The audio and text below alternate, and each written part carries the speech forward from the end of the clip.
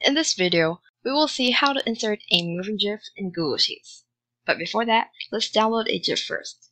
So let's go to Google and type the type of GIF you want to download.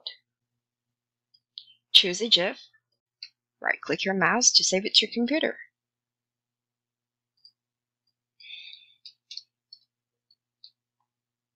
Once it's downloaded, go back to your Google Sheet, click the Insert tab, hover your mouse cursor just a little bit downward until it lands here on Image, and here you will see two options. If you want the GIF to loop continuously, I recommend you to choose Insert Image over Cells. So click it, and under the Upload, click Browse, and then select the GIF that you just downloaded. And now the GIF is here.